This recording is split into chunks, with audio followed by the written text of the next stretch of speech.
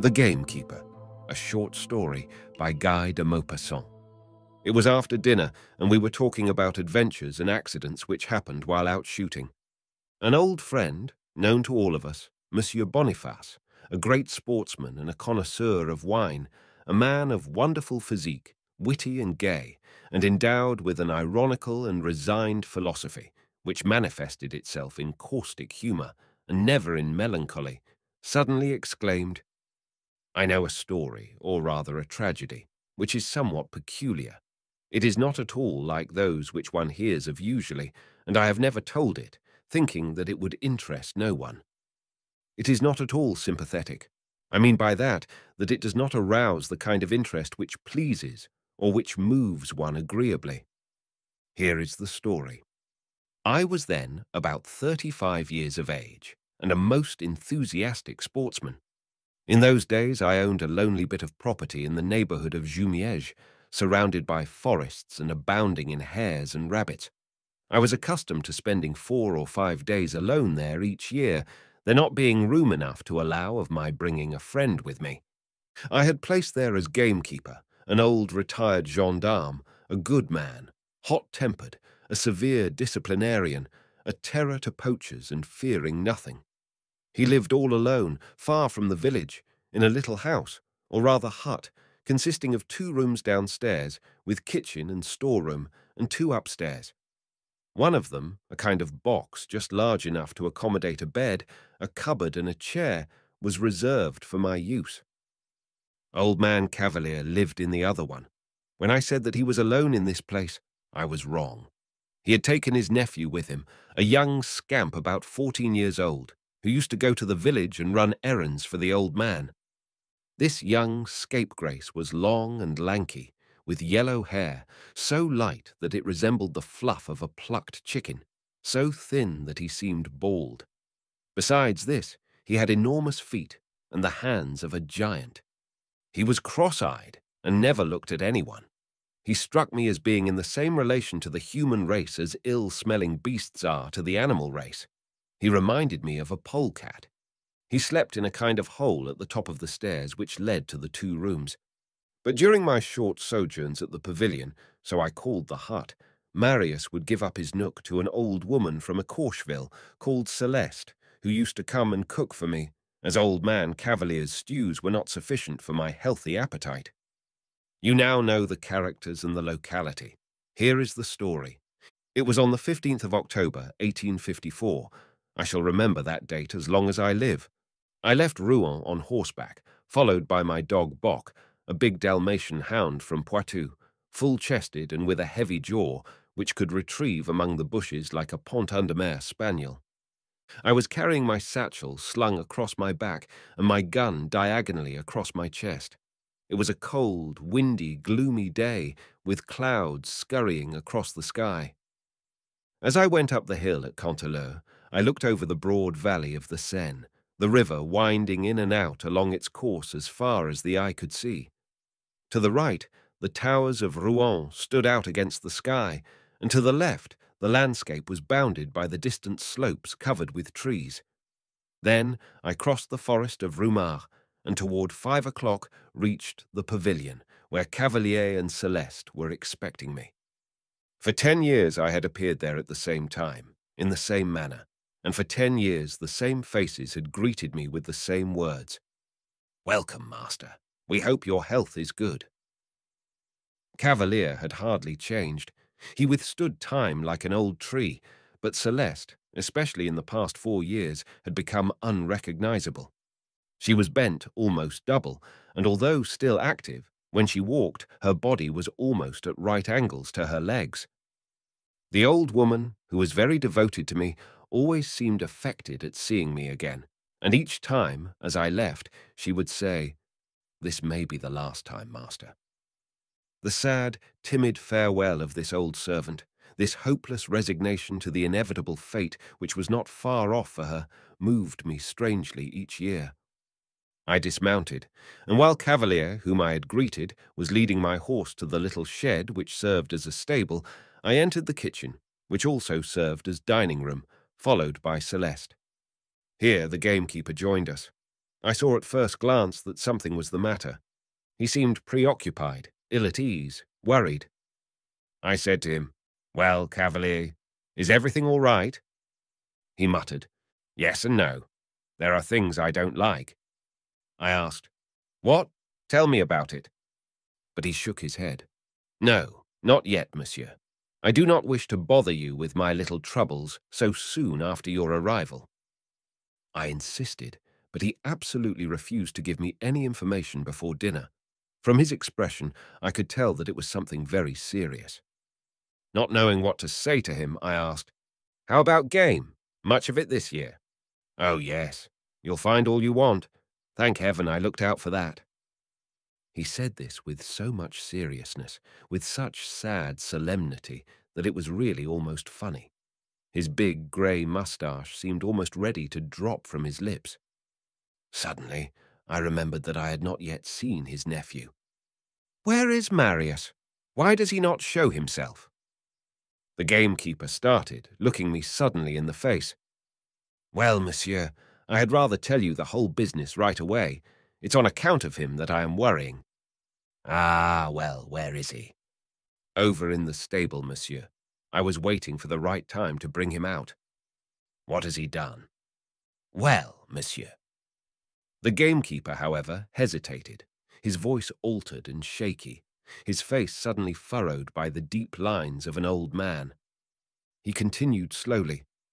"Well, I found out last winter that someone was poaching in the woods of Roseray, but I couldn't seem to catch the man. I spent night after night on the lookout for him. In vain. During that time, they began poaching over by a Courcheville. I was growing thin from vexation, but as for catching the trespasser, impossible. One might have thought that the rascal was forewarned of my plans. But one day, while I was brushing Marius's Sunday trousers, I found 40 cents in his pocket. Where did he get it? I thought the matter over for about a week, and I noticed that he used to go out. He would leave the house just as I was coming home to go to bed. Yes, monsieur. Then I started to watch him, without the slightest suspicion of the real facts. One morning, just after I had gone to bed before him, I got right up again and followed him. For shadowing a man, there is nobody like me, monsieur. And I caught him, Marius, poaching on your land, monsieur. He my nephew, I your keeper. The blood rushed to my head, and I almost killed him on the spot. I hit him so hard. Oh, yes, I thrashed him all right, and I promised him that he would get another beating from my hand, in your presence, as an example. There, I have grown thin from sorrow. You know how it is when one is worried like that. But tell me, what would you have done? The boy has no father or mother, and I am the last one of his blood. I kept him. I couldn't drive him out, could I? I told him that if it happened again, I would have no more pity for him. All would be over. There. Did I do right, monsieur? I answered, holding out my hand. You did well, Cavalier. You are an honest man. He rose. Thank you, monsieur. Now I'm going to fetch him. I must give him his thrashing as an example. I knew that it was hopeless to try and turn the old man from his idea. I therefore let him have his own way. He got the rascal and brought him back by the ear. I was seated on a cane chair with the solemn expression of a judge. Marius seemed to have grown. He was homelier even than the year before, with his evil, sneaking expression. His big hands seemed gigantic. His uncle pushed him up to me and, in his soldierly voice, said, "Beg the gentleman's pardon." The boy didn't say a word. Then, putting one arm round him, the former gendarme lifted him right off the ground and began to whack him with such force that I rose to stop the blows. The boy was now howling, "Mercy, mercy, mercy, I promise." Cavalier put him back on the ground and forced him to his knees. "Beg for pardon," he said.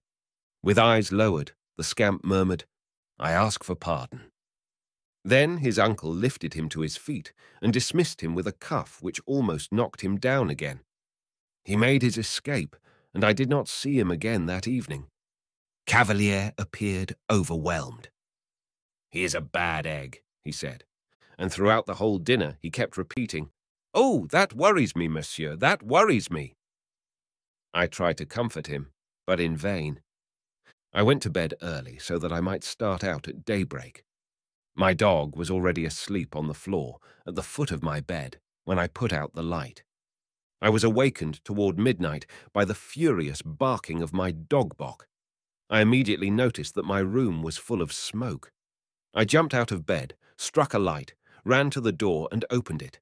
A cloud of flames burst in. The house was on fire. I quickly closed the heavy oak door, and drawing on my trousers, I first lowered the dog through the window by means of a rope made of my sheets. Then, having thrown out the rest of my clothes, my game bag and my gun, I in turn escaped the same way. I began to shout with all my might, "Cavalier! Cavalier! Cavalier!" But the gamekeeper did not wake up. He slept soundly like an old gendarme. However, I could see through the lower windows that the whole ground floor was nothing but a roaring furnace. I also noticed that it had been filled with straw to make it burn readily. Somebody must purposely have set fire to the place. I continued shrieking wildly, "Cavalier!" Then the thought struck me that the smoke might be suffocating him. An idea came to me. I slipped 2 cartridges into my gun and shot straight at his window. The 6 panes of glass shattered into the room in a cloud of glass. This time the old man had heard me, and he appeared, dazed in his nightshirt, bewildered by the glare which illumined the whole front of his house. I cried to him, "Your house is on fire! Escape through the window! Quick! Quick!" The flames were coming out through all the cracks downstairs, were licking along the wall, were creeping toward him and going to surround him. He jumped and landed on his feet like a cat. It was none too soon. The thatched roof cracked in the middle, right over the staircase, which formed a kind of flue for the fire downstairs, and an immense red jet jumped up into the air, spreading like a stream of water and sprinkling a shower of sparks around the hut. In a few seconds, it was nothing but a pool of flames. Cavalier, thunderstruck, asked, "How did the fire start?" I answered, "Somebody lit it in the kitchen." He muttered, "Who could have started the fire?" And I, suddenly guessing, answered, "Marius." The old man understood. He stammered, "Good God, that is why he didn't return." A terrible thought flashed through my mind. I cried, "And Celeste! Celeste!" He did not answer. The house caved in before us, forming only an enormous, bright, blinding brazier, an awe-inspiring funeral pile, where the poor woman could no longer be anything but a glowing ember of human flesh. We had not heard a single cry. As the fire crept toward the shed, I suddenly bethought me of my horse, and Cavalier ran to free it. Hardly had he opened the door of the stable when a supple, nimble body darted between his legs and threw him on his face. It was Marius, running for all he was worth. The man was up in a second. He tried to run after the wretch, but seeing that he could not catch him, and maddened by an irresistible anger, yielding to one of those thoughtless impulses which we cannot foresee or prevent, he picked up my gun, which was lying on the ground. Near him, put it to his shoulder, and before I could make a motion, he pulled the trigger without even noticing whether or not the weapon was loaded. One of the cartridges which I had put in to announce the fire was still intact, and the charge caught the fugitive right in the back, throwing him forward on the ground, bleeding profusely. He immediately began to claw the earth with his hands and with his knees, as though trying to run on all fours like a rabbit who has been mortally wounded, and seize the hunter approaching. I rushed forward to the boy, but I could already hear the death rattle. He passed away before the fire was extinguished, without having said a word. Cavalier, still in his shirt, his legs bare, was standing near us, motionless, dazed. When the people from the village arrived, my gamekeeper was taken away, like an insane man. I appeared at the trial as witness, and related the facts in detail without changing a thing. Cavalier was acquitted. He disappeared that very day, leaving the country. I have never seen him since. There, gentlemen, that is my story.